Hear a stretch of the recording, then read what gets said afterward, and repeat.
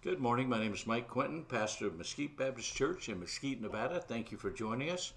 You probably found us on YouTube for this presentation. We also have a Facebook page and a website, mesquitebaptistchurch.com, as well as a physical address, 742 West Pioneer Boulevard, Suite A like Adam in Mesquite, Nevada. You can join us any Sunday morning at 10:30, any Wednesday afternoon at 1:30 for worship services. Thank you for joining us. And while you're getting your Bibles and turning over to Luke chapter 4, verses 16 through 21, Luke chapter 4, 16 through 21, I found a definition of plagiarism. Plagiarism is getting in trouble for something you did not do. So many people have been accused of that these days. And if you've got your Bible, today we're going to look at our continuing series. Every year our church has a theme, and this year it's Great Things, based upon a song. And in that song I found 12 themes, and the last Sunday of every month the message revolves around that theme. The verse this month is, "You free every captive, you break every chain," from Luke chapter 4. So with that said, let me read to you from the scripture. Luke chapter 4, verses 16 through 21. "And Jesus came to Nazareth, where he had been brought up, and as his custom was, he went into the synagogue on the Sabbath day and stood up for to read. And there was delivered unto him the book of the prophet Isaiah. And when he had opened the book, he found the place where it was written, The Spirit of the Lord is upon me, because he hath anointed me to preach the gospel to the poor. He has sent me to heal the brokenhearted, to preach deliverance to the captives, and recovering of sight to the blind, to set at liberty them that are bruised, to preach the acceptable year of the Lord. And he closed the book, and he gave it again to the minister, and sat down. And the eyes of all them that were in the synagogue were fastened on him. And he began to say unto them, This day is this scripture fulfilled in your ears." Let's pray.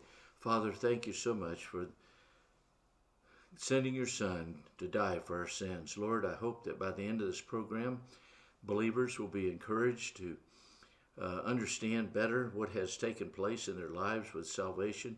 And for those who don't know you as Savior, that they will see their need for Jesus in your precious name.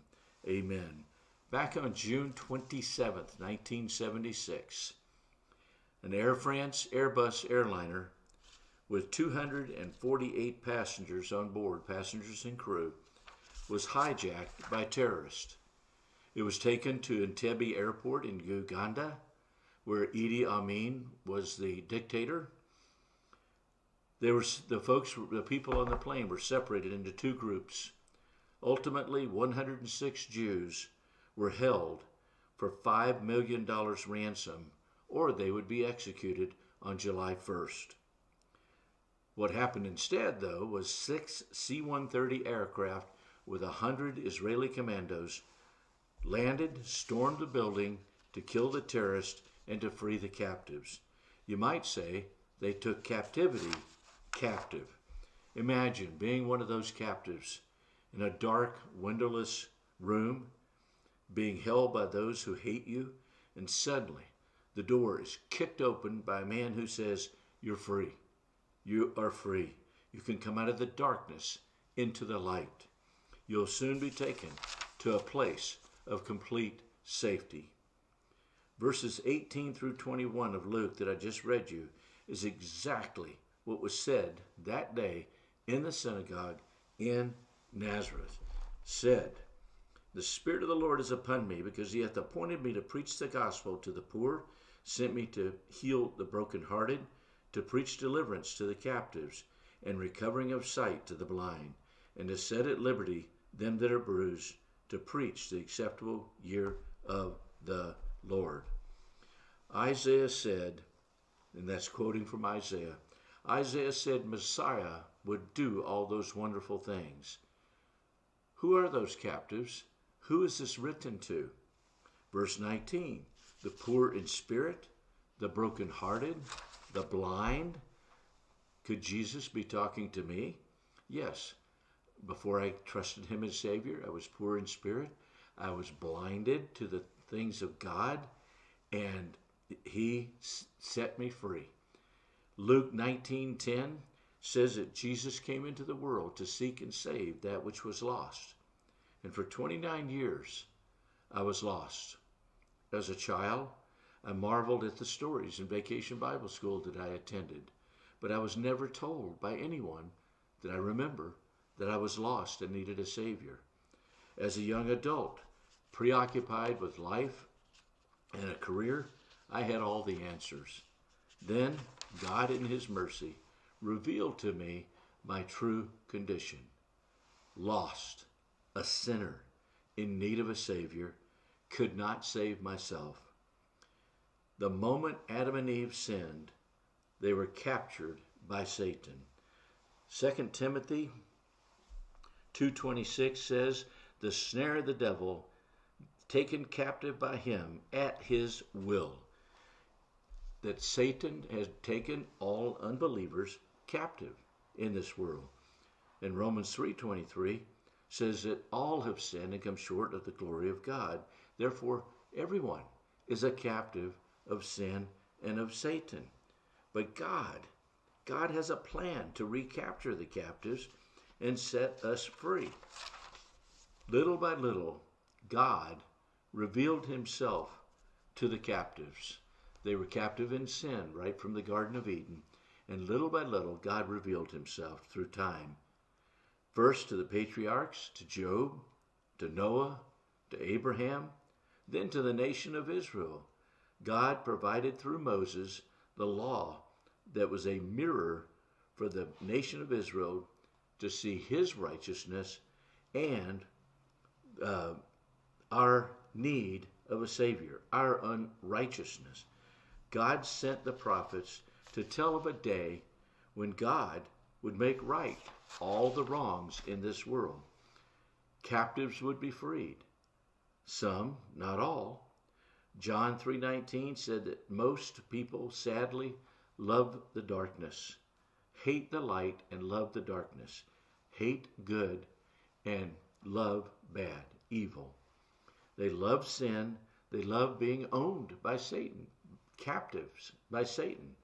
Well, the day is coming when Messiah, Jesus, will return and announce the day of the Lord. Like in Entebbe, it'll be without warning. The door will be kicked open and the captives will rush out of darkness into the light, the safety, and the freedom. Freedom has been bought at an awful price. Jesus paid that price on the cross at Calvary to purchase your freedom and my freedom from captivity and sin. Back to our text. Jesus is reading those words from the book of Isaiah to the people of his hometown in the synagogue of his childhood in Nazareth. Beautiful promises. How many times had the people heard these words?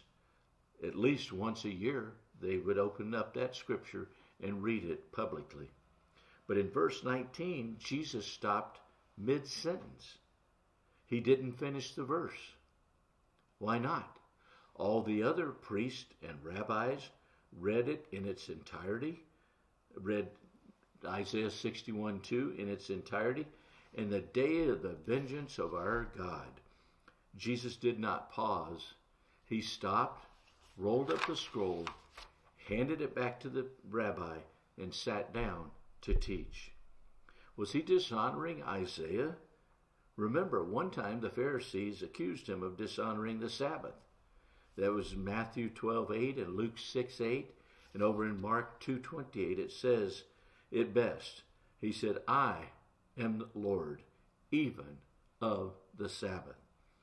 As author of this book, the Bible, he has every right to use it as needed.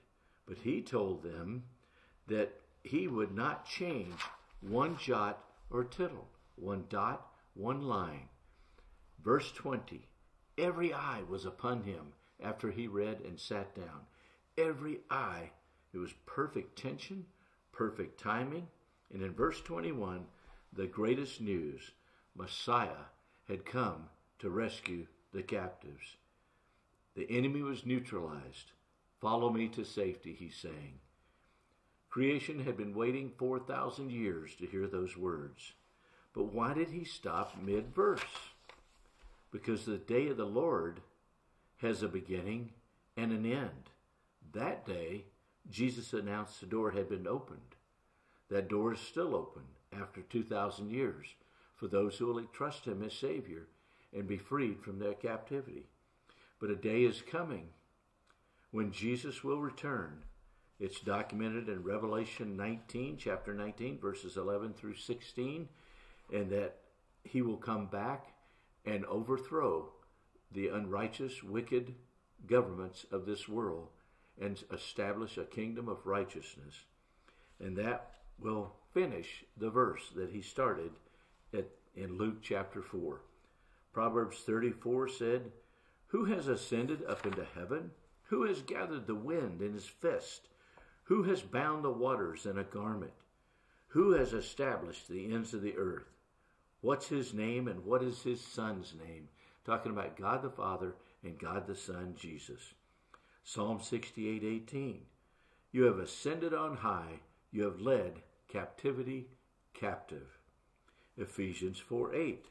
"Wherefore he said, when he ascended up on high, he led captivity captive." Jesus came to lead captivity captive. He came to recapture those taken captive by sin and by Satan. He opened the eyes of the spiritually blind. He makes the spiritually poor rich in the knowledge and wisdom of God. He defeats Satan, the captor.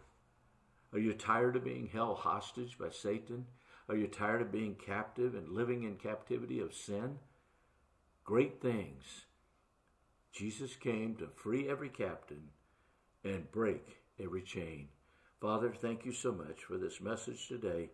I know it was short, but Lord, I pray that it moved people to understand that they don't have to live in captivity, that their freedom has been purchased with the ultimate price of Jesus' death on the cross, that is now offered.